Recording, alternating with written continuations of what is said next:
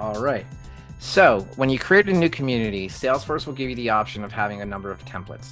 So there's all kinds of templates segregated by sales and service. There's manufacturing, there's help centers, there's customer service. You can just build your own. So, pretty quick way to get a website up and out in the world in a second.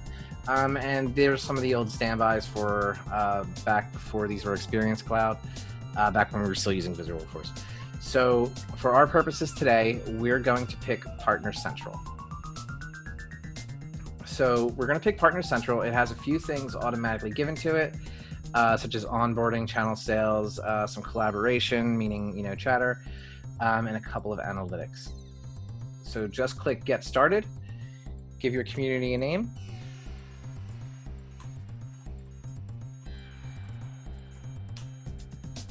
Give it a URL extension. I'm going to name it the same thing.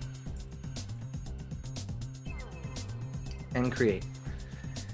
So now the real heavy lift is on Salesforce's side, and it's going to go through this loading page while it creates everything for us. And in a couple of seconds, it's going to load us into the workspace of our community.